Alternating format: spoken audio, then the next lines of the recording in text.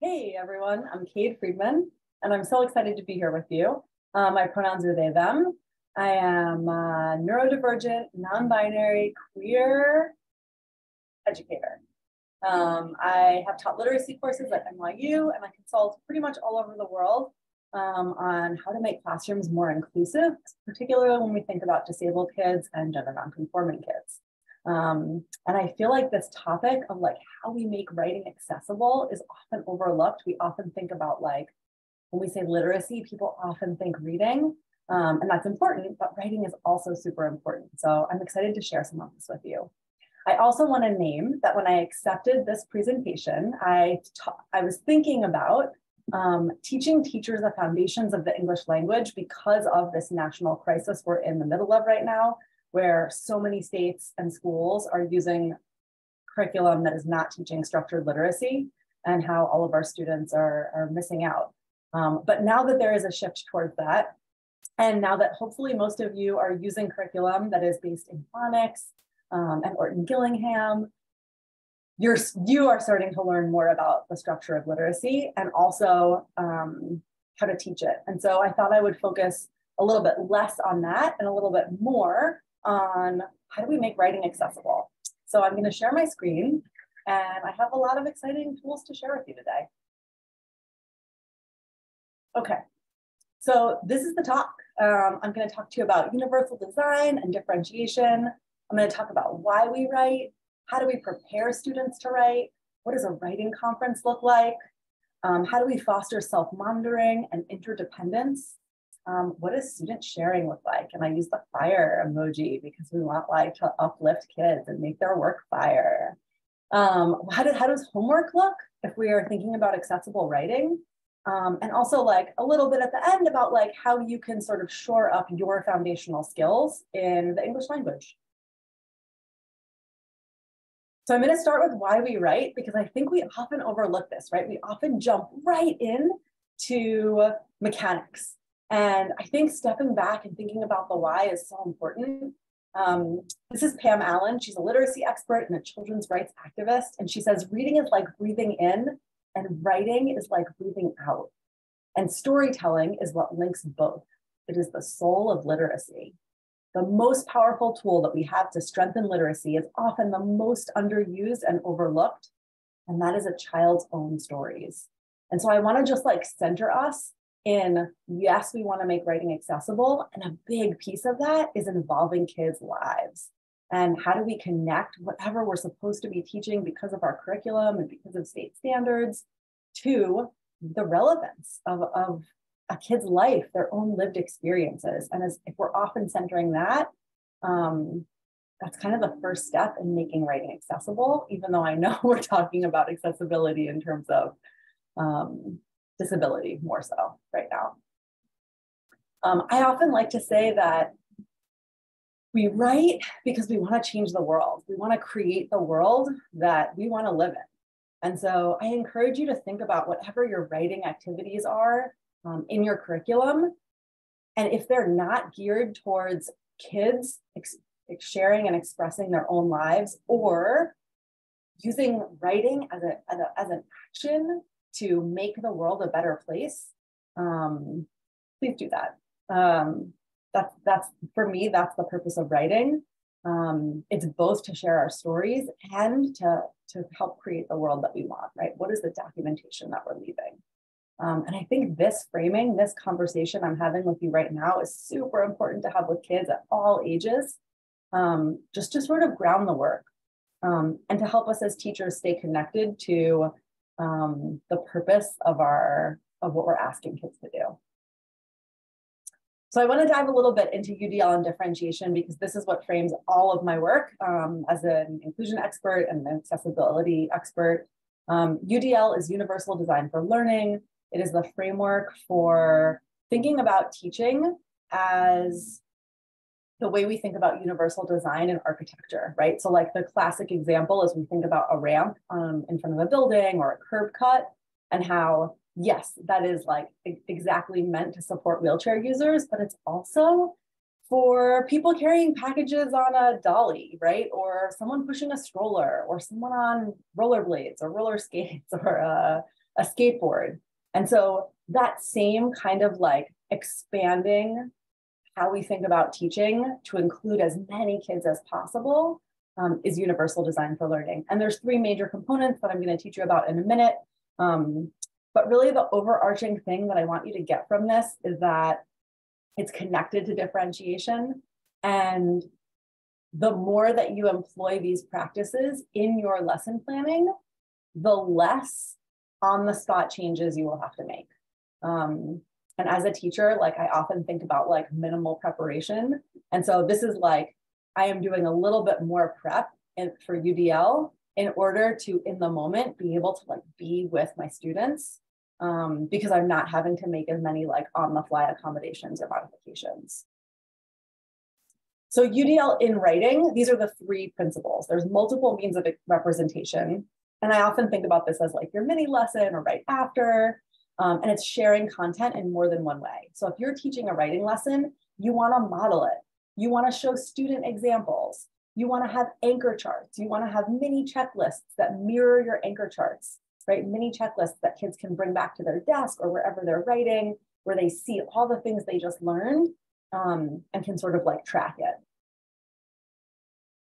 The next principle is multiple means of action and expression. This is the like you do part of a lesson when we think of like a workshop model. And it's offering students choice about how to use their new learning. And I think we often get caught up on what this choice can look like. So I wanted to give you some really good examples. The first choice is like, the kids want to work alone in a small group? Do they want to sit at the table with the rest of the class? Like that's a really important choice to think about and to frame it for kids as what would help you write best, right? Not like what would make you happy socially, but like what would help you be focused in writing. We can also offer different kinds of templates for brainstorming and sketching out ideas, right? Different kinds of graphic organizers. This is giving students choice and saying like, pick one. You don't have to use them, you can use them. And not having it be teacher directed, but having it be like a presented to the class, and then you pick what's right for you. Same thing with paper choices, right? I'm all about paper choices. I used to have really big stacks of many different kinds of paper in my classroom so that kids could just go take the paper that felt right. And it doesn't have to be like thinking about levels, right? And like what kid is ready for like more writing and less drawing. It can also just be like, I'm having a tough day and I feel like drawing more of my story. I'm like, I encourage you to keep that kind of thinking even in like high school years. Another way that we can think about how kids are expressing themselves, the you do part, is like how their words are recorded. And I don't think we talk about this enough either. Like, are kids handwriting? Are they typing? Are they talking and it's being, transcribed by someone? Are they doing speech to text on a digital device? These are also choices that we can offer everyone, right? There might be a few kids in our class who are mandated as an assistive technology to use speech to text. But if we have computers, let's offer that to everyone. The last part of UDL, and this is kind of like the big umbrella part, is the how are we engaging kids? And it's really not just like a moment, it's the whole lesson. Are we including students' interests and stories and lives? Are we creating structure to help them get through it emotionally, right? Are there scaffolds and agendas and checklists so that it doesn't feel so daunting and have them like shut down and disengage? And also like, are we remembering that they're kids? Are we giving them movement breaks? Are we playing chill instrumental music in the background to support their writing? Are we giving them social time to like talk to someone about their ideas and like, process them before going back to quiet writing? So here's an example. This is a lower elementary example of UDL in action. I was teaching a geography lesson and the students were like super done writing and I wanted to think of a creative way to help them write. So I turned our classroom into an airport. This was a simulation of my smartboard where I had YouTube videos of planes taking off and landing. And we gave students passports and we put all the desks separated out around the room. And I enlisted teachers and parents and service providers to come each be the like travel agent for a country. And kids would take their passports and go to different countries around the room and write in their passports what they were learning. And they would have to ask questions to the travel agent person about, what are the foods they eat in Italy, or what are some of the songs they sing in Ireland, right? And it was really, I focused it on the countries of origin of my students, which I think was also like a meaningful way for them to go both learn more about their home cultures and also learn about each other's ancestral cultures. But kids didn't even know they were writing. I mean, they didn't even realize it. No one said like, oh, okay, no more writing. They were just like, oh, I'm going to the next country. Let me write my passport. Here's another example, and this was an upper elementary. It actually might have been a beginning middle school class where they were doing family history presentations. And this was also part of a social studies unit of understanding where you come from, your place in the world, your family's history. And so kids had choices in how they wanted to gather information. Some kids were calling up like grandma on the phone and then pressing record on a device to record the whole conversation. Some kids did Zoom. Some kids just like went to grandma's house and sat on the couch and took notes, right? And so that's like a way of like giving them some options and choice. And then also in how they presented to the class, some kids recorded themselves either talking or doing a presentation. Some kids did live presentations. Some kids made like a book about their family history that they then shared with the class. Some kids did PowerPoints. And so this is like, we were still all getting at the goal of learning about your family history while embedding ELA skills. So differentiation is connected to this because differentiation is also about choice, but it's about specifically thinking about choice in terms of your group of students and what they would benefit from. So you're not just thinking about like random ideas, you're thinking like, okay, I have some kids who really need structure. I'm gonna make sure that I have like 3 different kinds of papers, and each one has different levels of structure or different structure features that they can choose from, right? And again, you're not offering this to just the kids who like have IEPs. Differentiation is tier 1, right? It means that everyone is getting some options. And so there's 4 areas of differentiation. The first one is content, the what. And I sometimes think about this in terms of quantity, right? Like in writing, maybe some kids are writing 1 sentence, some are writing 3, and some are writing a paragraph. When I think about like reading for differentiation, maybe everyone's reading the same book, but at different levels. Or maybe everyone's reading like Goldilocks, but different versions from around the world. That's the content. The next part is the how, the process. And this is where I often think about paper choice in writing. And here's 3 options, right? One is most of your page is a drawing with a little bit of room to write something. Half your page is a drawing and half has room for writing. Or the whole page is just ready to go for writing and you don't even want to draw. And maybe you also have sentence starters. Maybe you have them like on like stickers on labels that you've printed out so that if kids need them, they can grab a sentence starter, plop it on their page and be ready to go. The next area of differentiation is the product, right? This is the choice of like how kids are going to show you what they know. And so here are 3 examples. One is letter writing. And the letter writing, of course, is on paper that I have boxed out so that kids know where parts go, because sometimes that can be confusing. Another option could be writing a comic with dialogue, and another option could be doing a book review. And if like the thing that you're checking to see is if kids can write sentences, you can see this in all of them.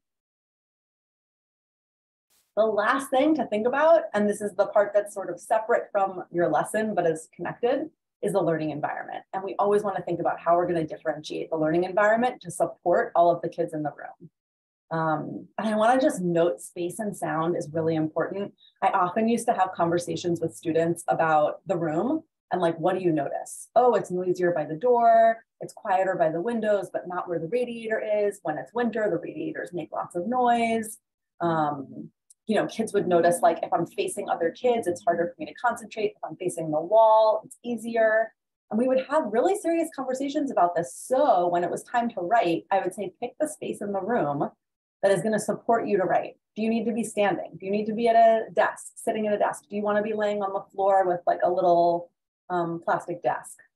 Do you need to be near the radiator because the hissing sort of is like white noise and helps?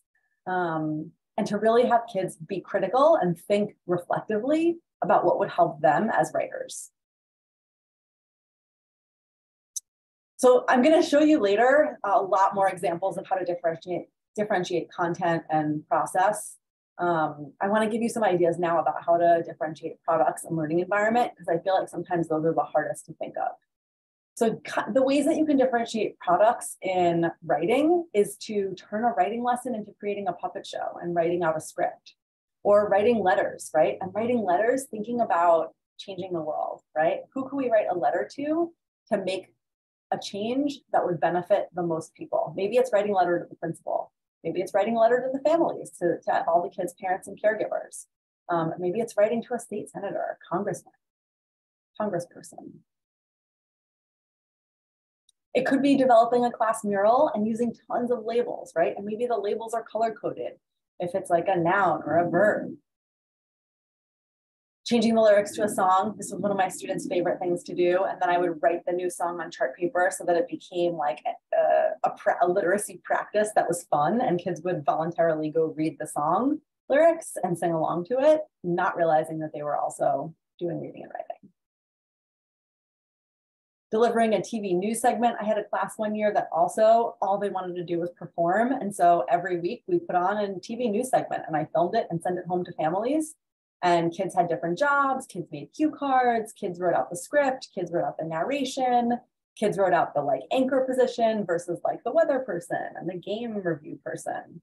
And it was a way to embed all the things that we were learning in reading and writing, and listening and speaking, which we also often forget about, are skills deeply connected to reading and writing, and for younger kids are prerequisites.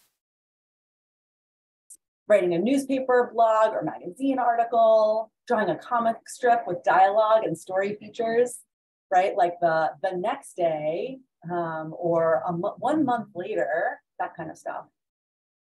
Writing a screenplay, and I'm sure you're imagining many more ideas.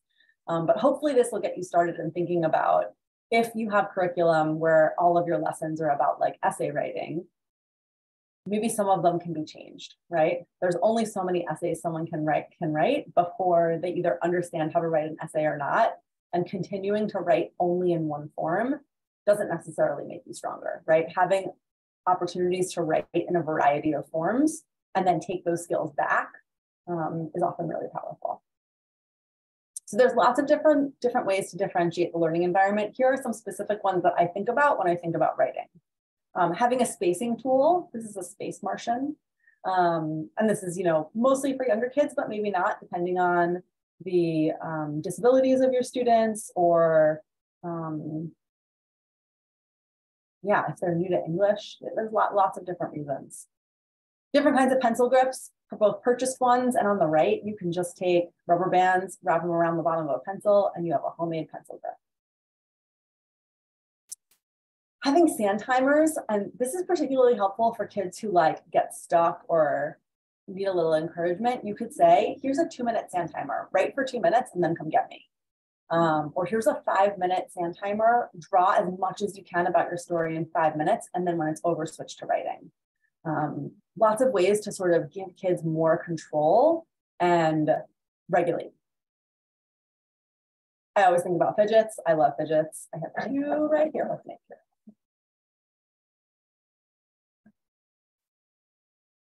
I also, sometimes when I'm writing, I write with my right hand, I'll fidget in my left hand, and that's really helpful. And so that's also just something to keep in mind, right? Like, you might not have considered all the ways that kids use fidgets. And so having it as an option during writing can be helpful.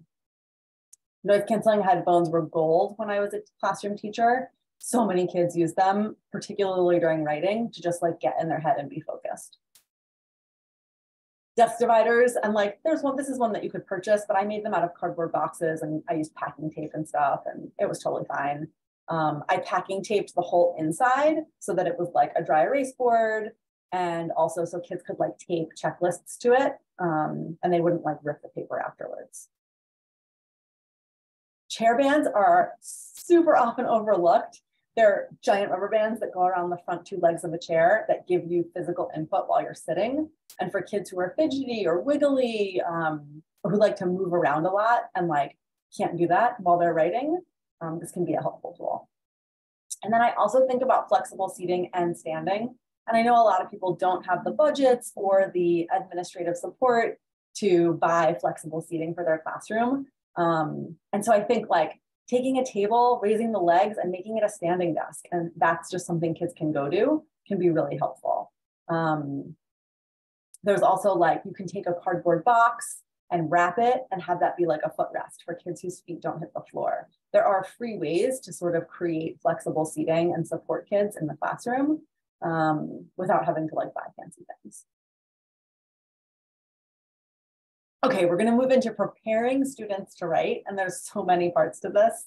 The first is, when you're reading books or texts that include the text features and structures you're gonna be teaching and writing, you gotta name them. Even if it hasn't happened yet, but especially if it already has, like the more opportunities that you can give students connections to different ways that they have seen or used text features will translate to their writing.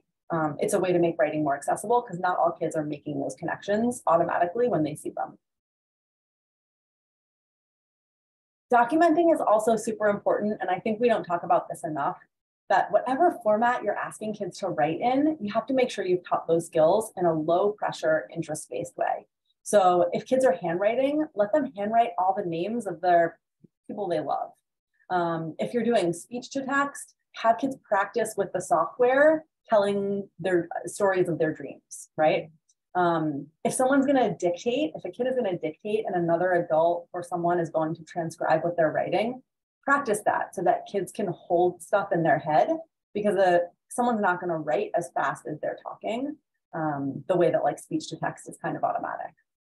And if kids are typing, also give them lots and lots of practice to type before you ask them to like sit down and type out a story. Generating ideas is also something that there's a lot more creative ways to do this now that I think we forget about. And so I'm just going to show you a few of my favorites. The idea web is classic, right? And this is a scholastic example, but you could also like teach kids how to make these on their own and use shapes that matter to them. You can give them shape stencils and they can code a different shape, you know, as a main idea versus, you know, maybe a heart is a main idea, but a square is a detail.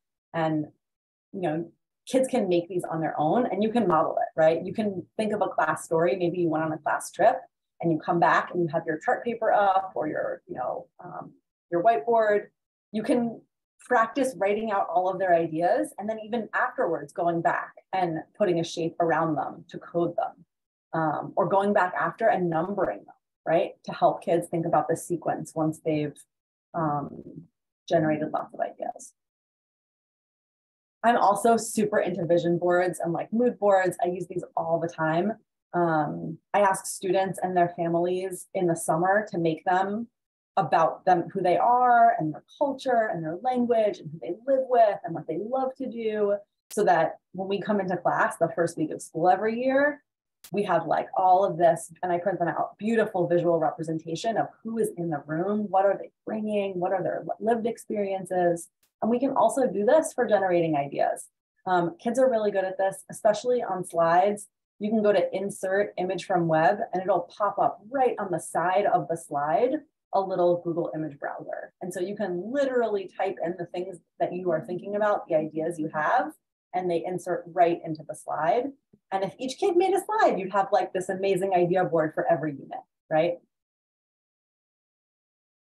Another thing that I really like to do is I like to write on Post-its and then order them. And so I often did this with kids, right? I would give each kid 3 Post-its. I would say, write down your ideas, put them in the order that makes sense in terms of beginning, middle, end, and then put them right over where you're writing so that they're right there in front of you whenever you're writing. And if you like had to leave the room, you could take them with you. It was like portable, right? And kids could like cross things off on them or circle something and arrow it to a different Post-it. And it was like it was very low pressure. Sometimes like an 8.5 by 11 piece of paper feels very formal for kids, and Post-its just feel, they're disposable, right? They're just like, they're a much more accessible tool in many ways. So I teach graduate classes at NYU, and one of my students just introduced me to this, and I think it's just perfect. It's called milling to music. And it's this idea that like when you're generating ideas to write, you walk around the room to slow instrumental music. And when the teacher pauses the music, they ask a question. And whoever you're nearest to, you sort of do a little turn and talk with, right? And so it could be, think of one idea for a letter, for someone you might want to write a letter to, right? And so kids are like walking around, they're feeling music, they're getting ideas, they stop, they try an idea out by talking to someone, they keep moving. And it could be 3 or 4 minutes, and maybe you stop 5 or 6 times, maybe you stop 10 times. But this way, all the ideas have already sort of been processed, and kids have like talked about it, right? Often talking about it can help. And so when they sit down at the table to write, it's not just like nothing. They've already done some of the like pre-work. I'm going to show you a small clip of this video. The Million to Music activity is a great one for brainstorming. It allows students that time to think about the subject, their own background knowledge. It allows them to have a personal opinion. And when we've been able to talk out the ideas in advance, when they set to writing, they're not staring at a blank page. They already have those ideas in their head. I want to name also, if you go back to watch this video, she calls it like being fancy. And I feel like that's really, I mean, it's like, it's saying that going to fancy parties is something kids should want to strive for, and particularly like the ways that white wealthy people make fancy parties. And I struggle with that. So I don't usually show the beginning of this video. It's for you to decide. So my friend and colleague, Erin Lanou, has made these incredible graphic organizers that sort of reinvent the ones that you've thought of. And I've given you a link to a folder with all of them, along with like instructions, because they're transparent and you can put them on different things. But one of my favorites is this double bubble instead of a Venn diagram. And it's the idea that there's going to be many ways that some of the topics that you're comparing overlap, and having just that tiny little intersection of 2 circles when you do a Venn diagram isn't really enough. And so here's a way to think about 3 different ways that your topics connect, and then 4 different ways that they differ. I call them the next level graphic organizers. And I think it's really great if you use these in your mini lessons. Maybe there's a few of them that speak to you, and then you have a stack of them in the classroom ready to go, so that whenever kids want to use them, they can, right? Maybe it's for a personal reason. Maybe it's for a TV show and comparing 2 characters they love, like who knows? But part of what's making writing accessible is using tools yourself, and then having a lot of opportunities for kids to practice and giving them the option to choose when they want to practice. I also can't speak highly of visual vocabulary charts. Oftentimes we get kids ready to sit down and write, and the topic they're writing about has so many hard to spell words that they haven't learned yet. And kids get really hung up on the spelling and super frustrated, and it sort of stops the ability to get the ideas out. So if you know a topic that a kid is about to write about and has really big words and difficult vocabulary, just give them the spelling of all of those things. And it's faster also than like using a dictionary or a picture dictionary. So here's an example of musical instruments. Here's another one that a student of mine made of all the elements that were in a story they read that kids were about to write about, with the language of the things in the story, both in English and Spanish, to support their multilingual learners. I want to pause for a second and also say, there's a lot of different ways to talk about kids who are learning English, right? English is a new language, English language learner, but all of those sort of prioritize English and center it as the most important, because English is the first word in those acronyms. And so multilingual learner is actually a much more accessible and inclusive term, because it's acknowledging and sort of equalizing all the languages that a kid speaks.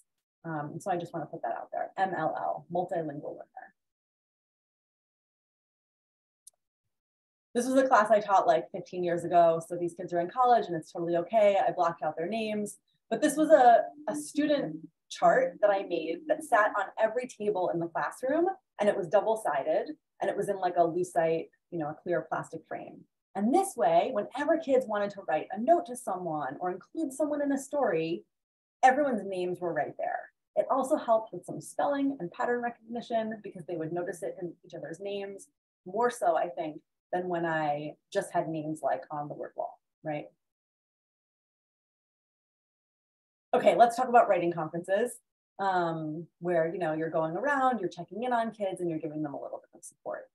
The first thing that's really important to make these accessible is to really teach about feedback before you need to use it, right? And you want to co-construct feedback opportunities for everyone in the class, right? So here's an example of what I might say. Sometimes I will need to give you feedback so you can learn more. When I give you feedback, it will be on things you've done well and one thing to work on. I will show you how to do it and we'll practice it together. Then you can try on your own. How does that feel? I'm like, this is somewhat rehearsed for me, but it's a really important conversation to have. Kids will share with you exactly what they need, right? Like, what is the best way to receive feedback? Some kids really like when you write them a little note and they can just like look at it and put it in the places where they need it. Some kids really want to talk about it. Some kids are totally cool if you talk about it in front of other people and in the moment. Some kids really want you to talk about it later in the day and private and not have anyone else hear. And so, again, kind of like thinking about how we handwrite or type or do speech to text, how we document, also thinking about feedback and checking in with kids about how they want to receive feedback is so important. This is sort of my standard how I give feedback. I acknowledge something positive or explain what I noticed.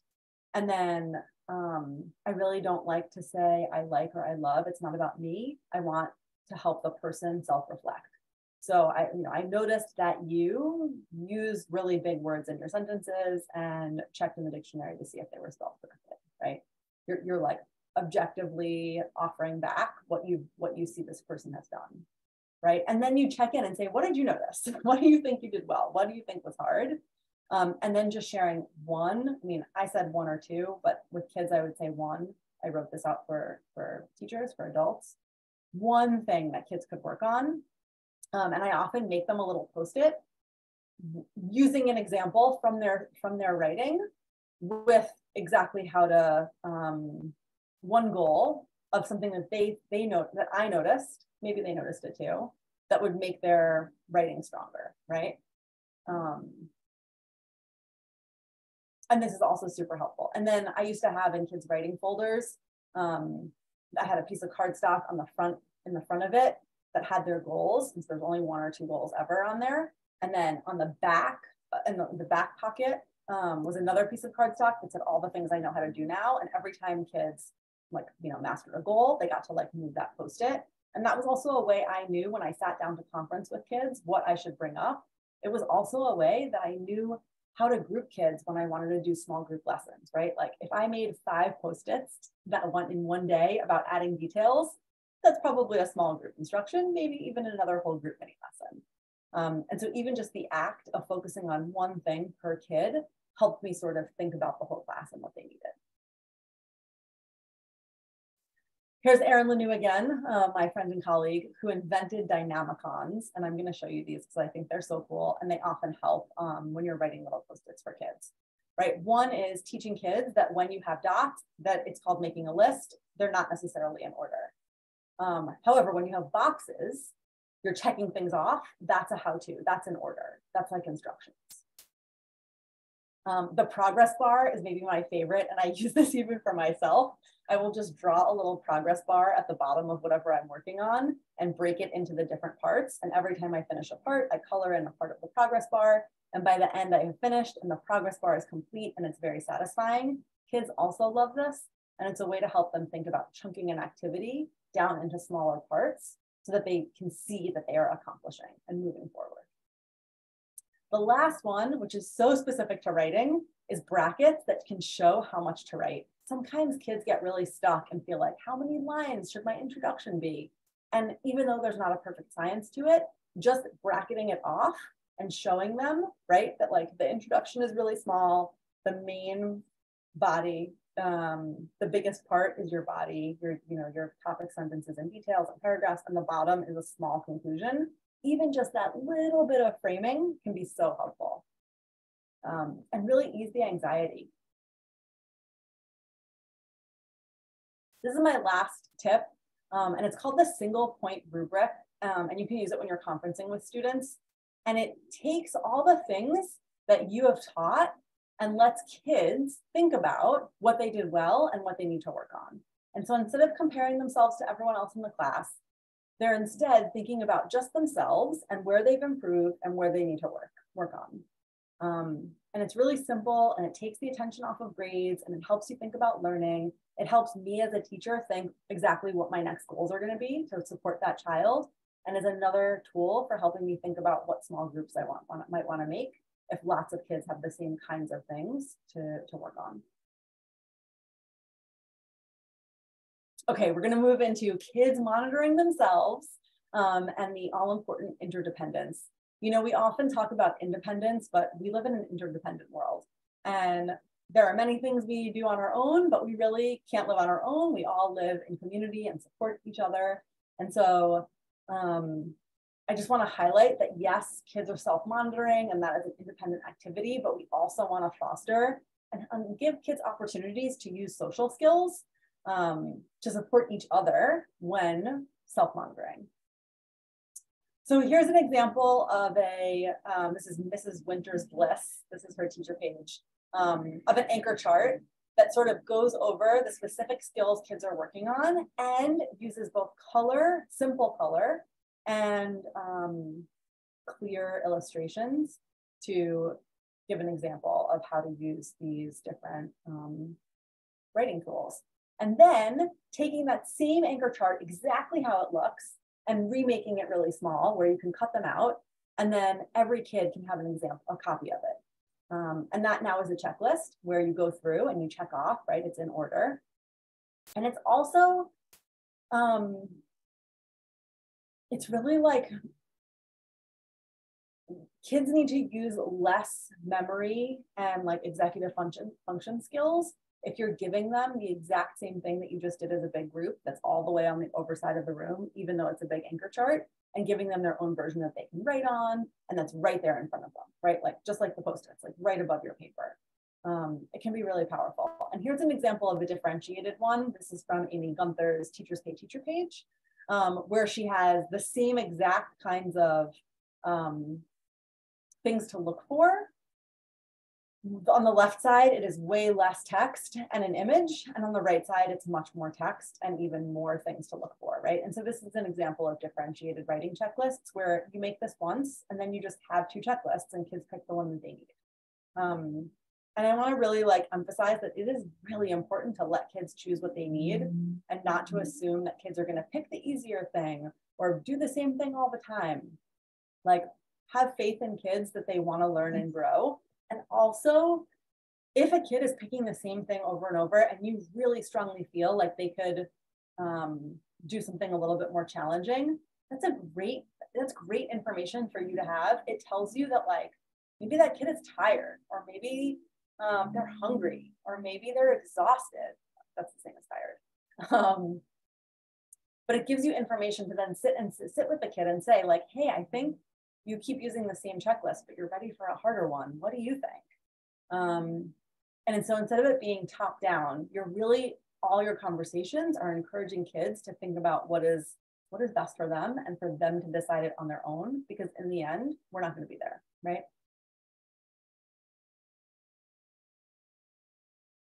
I also think it's super helpful. Another way to make writing super accessible is to chunk an activity down into parts and make it feel more manageable. Sometimes kids see in your mini lesson an end result and think, oh my goodness, there's no way I'm going to be able to make that in one day.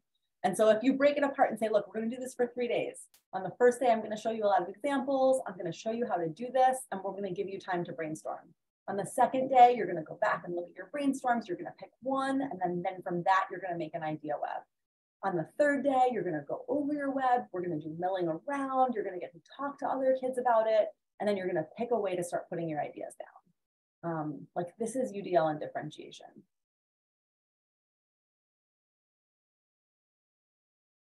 I also used to really like having conversations with kids as a whole group, where I would say, look, when do you get stuck? When we're writing, what is the hard part for you? Is it the beginning, thinking of ideas? Is it the like when you make a mistake in the middle of writing? Is it the end when you just want to be done? Like, what is the hard part for you? And like, sometimes I use that to design small group supports. And I would like say, okay, all the kids who struggle with getting your ideas started at the beginning, stay on the rug with me and we'll do that part together. And when you're ready, go to your writing spots. It also helped with my one-on-one conference goals, right? I would go over and I would see a kid had not sat there for the first 5 minutes doing nothing, but had used a graphic organizer to sort of jump in. And I'd be able to say, this was one of your goals. One of your goals was to like not just sit and feel stuck. And now you used a tool and moved ahead. And now this is you're ready for a new goal. And so when I think about minimal teacher prep, I think about like systems that you can put in place that support kids, but also ensure that you're getting the data that you need, right? Sometimes we do assessments and that data, yeah, it's useful, but it's not like gonna support you in the moment with a kid on the day-to-day, whereas this kind of data does. And then students can do checklists with peers or for peers. And I really love this. I think it's great. I used to tell kids they could do editing checklists on their own. They could do them sitting with a friend and then looking at each other's, or they could swap papers and do it for each other. And that was really powerful. I think also sometimes we get so excited about what kids have made that we like want them to share. We want it to feel like fire, right? We want to like uplift kids, and not everyone wants that. So think about how they're going to share their work. Maybe it's making a video or an audio recording and then sharing it on a class website, right? Or one of your learning management systems.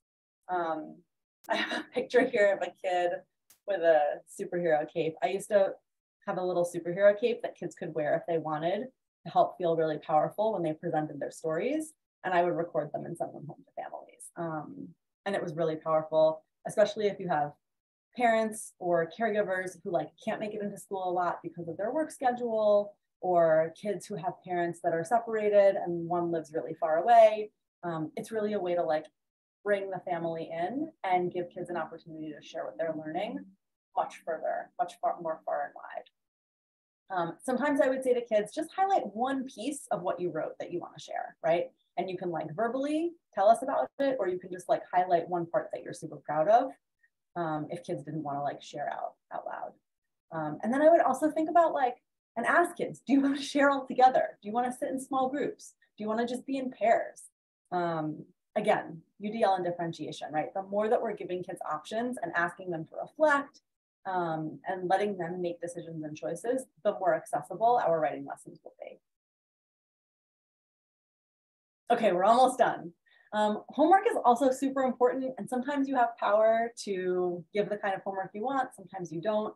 If you have that ability in your school, I really encourage you to think about choice boards. Lots of times choice boards where, right, there's 9 things, please do one of them every night for homework. Pick whichever one you want, cross it off, come bring it into class the next day.